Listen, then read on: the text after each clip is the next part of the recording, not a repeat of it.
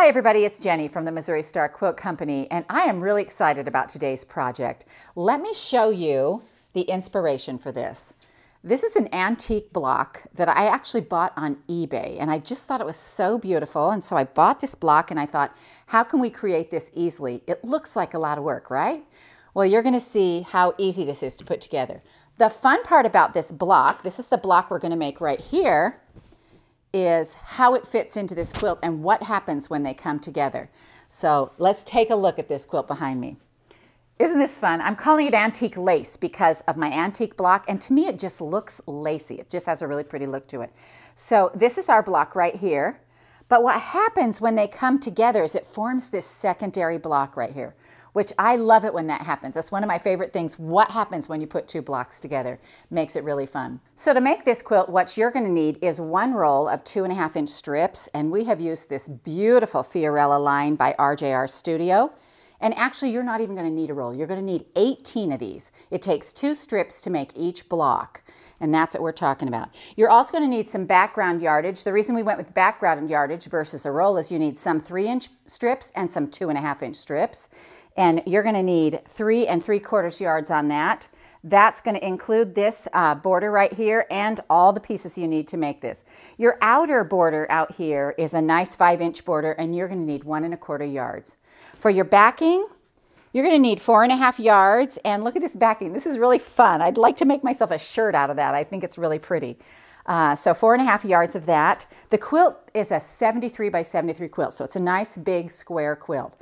Now the reason I stopped at 18 strips is because these blocks come out really big.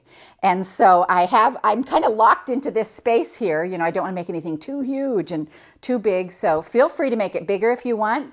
And just know that it takes 2 strips to make a block. So this block looks like it's a hard block, and it's not a hard block. It is a little bit more work because you have to pay attention and you have to do a few more cuts and things like that. But when we're going to break it down from you, and you're going to go, oh, I can do that.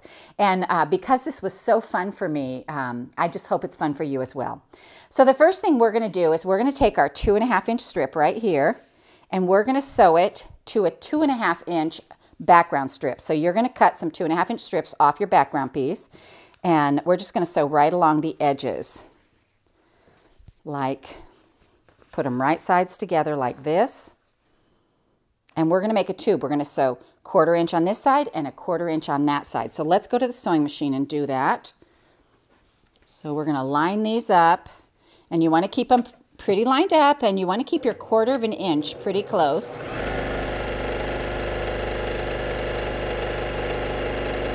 Once you get them lined up, it's pretty easy to just sail down.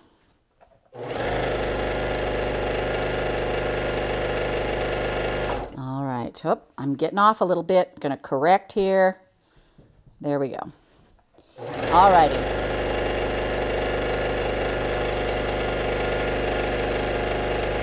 Now I'm going to flip it around, and I'm going to sew again 1/4 inch right down the other side, right here.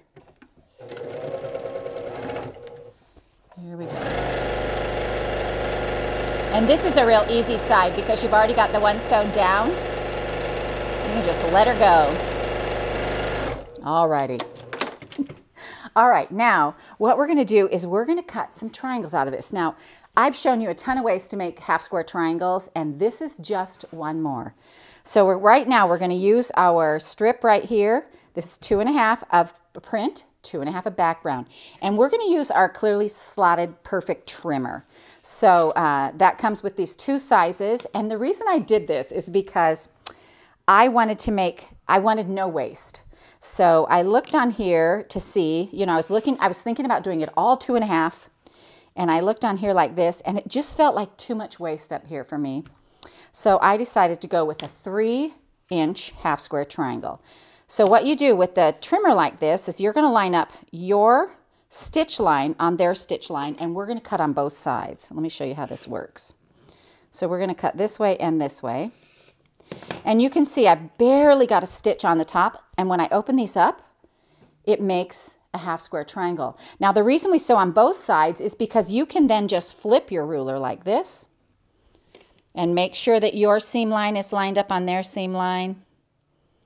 And you just go ahead and cut. You're going to flip and cut. And you're just going to do this to both of your strips because you need 32 half square triangles to make this. So I actually got so good and so comfortable, I guess I should say so comfortable at making these that I actually stacked my, my strips on top of each other and cut out 2 at a time. Now, if you do that, you just want to make sure that your seam lines are pretty accurate so that they come out the same size. If they're not coming out the same size, you'll have to square them. But if, you know, if you get them pretty well lined up, they should be able to just come out like this. So let's iron a few of these and see what we're looking at here. So I'm just going to press these open like this. And again, you're going to need 32 of these, and that takes pretty much your 2 strips. All right. So once you get that done, and I actually made these a block at a time. So I did my 2 strips. I cut out all the half square triangles, and I ironed them all and put them in a stack. And then I started making units. Now, when you look at a pattern, one of the things that was always confusing to me as a new quilter is that they'll say this block, and then you need this unit to make this block. A unit is a couple of pieces that you've sewn together, and when you add it to the other pieces, it becomes a block. So we have a few units in this block. The first thing we're going to do is we're going to take 4 of our half square triangles, and we're going to make a pinwheel for the center. So let me grab those right here. So here's my 4. They measure 3 inches, and I'm going to put them together. Here, let me show you. I was just going to go sew those together and not even show you how. When you make a pinwheel, let me scoot this over here. When you make a pinwheel, what you're going to do is, again, all your seams are going to go to the center, and you want them to be light, dark, light, dark, light, dark, light, dark. So for each block, you need 4 half square triangles like this, and you're going to make your center pinwheel. So let's sew that together. And again, this isn't harder. It just takes a little bit more time. My gosh, I love the outcome. I just think it's so fun to see this, this pretty quilt. It looks so lacy to me. All right, here we go. Now we're going to look at these and make sure they're going the right direction. And if they are, we can just tuck them together, which we're going to do. Nest up our center seam.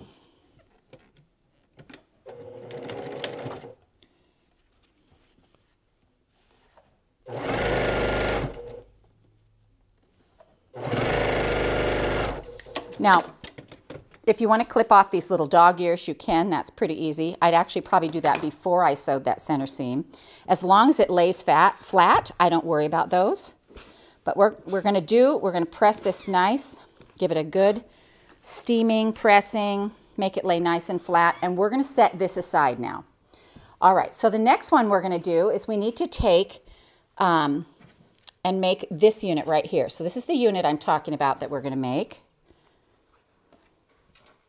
Like this. So to do that, we're going to sew 4 sets of these 2 half square triangles right here. And let me show you where these go on this block. I'm going to move this one down here for now.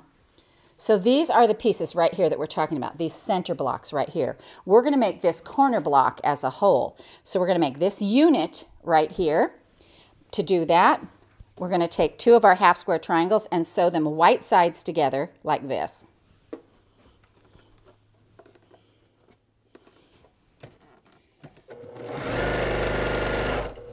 Alrighty.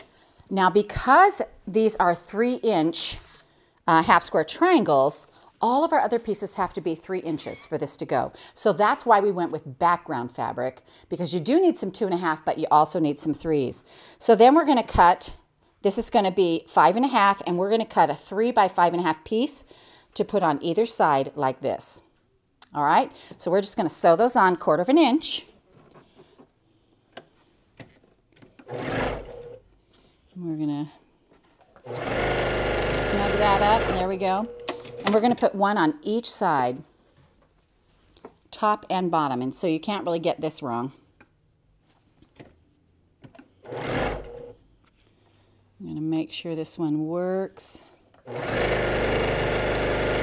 All right. Now I'm going to press this open right here, and you're going to do that 4 times. So you're going to make 4 of those.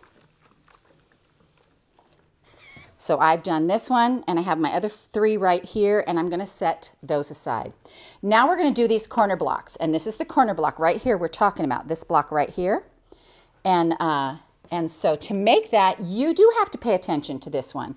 So you're going to want to look at the diagram, and you're going to make sure they go. It's not harder, you just have to pay a little closer attention. So for this, we're going to need 5 of our half square triangles. And we're going to make 4 of these blocks as well. So our half square triangles, we want to make them exactly the same way. Every block gets made the same way, and then when we put it together, we turn it. So what we're going to do is we're going to line these up, and I'm looking at this to make sure it's exactly right. And we need some 3-inch squares for the middle. So we're going to cut our 3-inch, our background. We're going to cut 2 of those for our block. We're going to need 8 3 by 5.5s, and we're going to need a bunch of these, a bunch of these. So we've got, let's see, 1, 2, 3, 4 times 4, 16 of these 3-inch squares out of these strips right here. So we'll cut some strips and we'll cut them into squares. So then this center row right here is 2 whites, and our triangle is pointing up. And then here we have a triangle that is facing down, and a plain white square, and the other triangle is facing in. So you're going to make all 4 of your corner blocks identical. So let's go ahead and sew this together.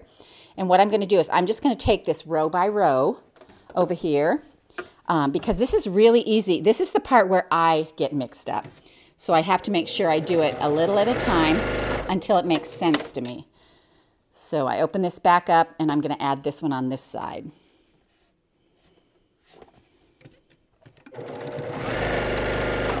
There's our first row. Our next row, we just have to remember that our little half square triangle points up to the left, and we're going to put a white block on either side, like this.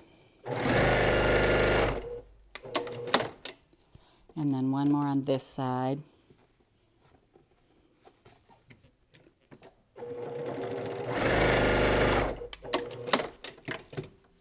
Lay that down, and then our third row, the 2 triangles actually face into that center square. So that's easy to remember.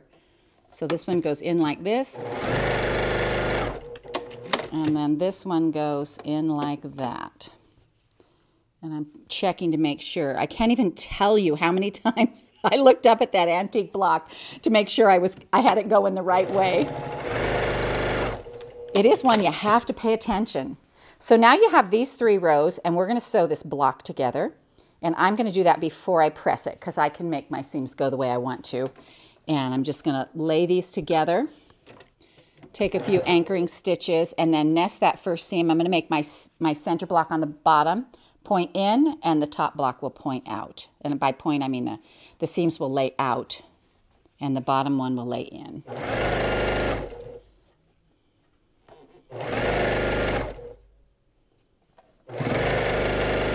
And our last row right here goes on this way. And I'm just going to set that in there. Do my little anchoring stitches. And make sure this is going the same way as I had it on the top, which is, there we go. I just want to make sure my seam is laying the same way. All right, now we're going to press this, and then I'm going to show you how this lays together, because I've already sewn the other 4 of these together, and it's really fun to see how this comes together, because every time I did it, it was like, oh, there it is, you see it. All right, I'm going to move some of these things right here for you, because these are big blocks. All right, here's our center block. I always like to work from the center out, and so here's our center. And we're going to put 2 of these on either side of our center. And these have to be pointing, the white is pointing toward the middle. So we're going to line those up like this. And then we're going to put them this way as well. So they're all pointing toward the center like this and this. These then go into the corner. When you put these into the corner, this corner block right here that's sticking out by itself, it always goes toward the corner. So you're going to turn every block so that it goes into the corner like this like this and like this. One of the camera guys just noticed that this row is flipped. So I'm going to take that off with my seam ripper and I will be right back. So what I did here on the bottom row, and this is important because these things happen, right? And so what I did on the bottom row was when I sewed it together, I actually flipped the row over. So what I'm going to do now that we call it frog sewing because it's rip it, rip it, rip it. We're going to actually press our seam back open so it will lay nice. And we're going to pretend that there aren't any stitch holes in there, and we're going to sew it again. And so this one right here, then I know I have to do it this way. So see, the difference is it's very subtle, but it's going to change the whole pattern. Well, this could be a whole new quilt pattern, but we're going to do this one today, and we're going to sew it on this side. So let me sew that back together for you.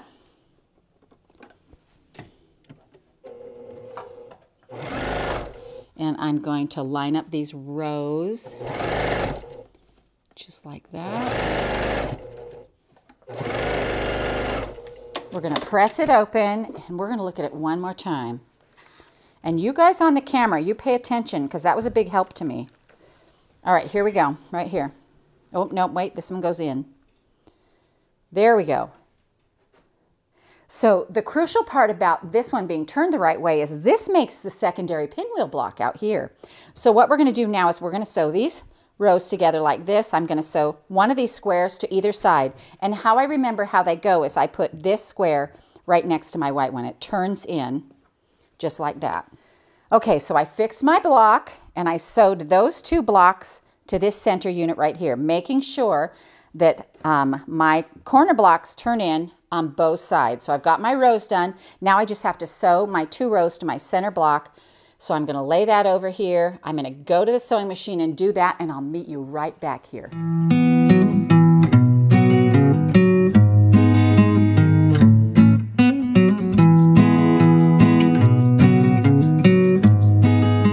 So I've got my rows sewn together. Now we're going to press it open. Doesn't that look pretty? So pretty. It's so worth it, you guys. It's just a little more work, but it's so worth it to make something like this. So here's your block. And one of the things I love about these kind of blocks is you actually have a checkpoint at every seam to make sure you're still lined up so nothing gets really out of whack. You know, sometimes when you sew a long strip, you're like, whoa, wait, what happened? How come I have so much more down here? You won't have that when you sew these things together if you line up at every single junction. Okay, so let me show you how these go together. I have 4 blocks made now that I've made this one, and we're going to put them together. And there's things you want to watch for to make sure you've got your blocks going in the same direction. You're going to have a flying geese right here that lines up. Actually, let me put these other ones on here. These are big blocks, so it's really fun. All right, let me see here. Okay, I'll just take this off for a minute so you can see this right here. All right, so things you want to look at when you're laying these together is they just go straight together like normal blocks, but you want to make sure they pinwheel, and you want to make sure that you have these flying geese on all 4 sides, that they line up in a geese formation. I had one block set in here when I had them on my design wall that was turned, and I was like, wait, something doesn't look, you know, and you'll notice that. So just go ahead and turn it. But you'll notice that these blocks are all set going exactly the same direction. So you're going to sew 3 together like this, and another row, 3 rows of 3. That gives you 9 blocks, and it gives you this awesome looking quilt back here. And every time the secondary block shows up, there's that sweet little pinwheel right in the center of it, and it makes another square right around it, which I just love. So I hope you'll take a chance on this one, and I hope you enjoyed this antique lace tutorial from the Missouri Star Quilt Company.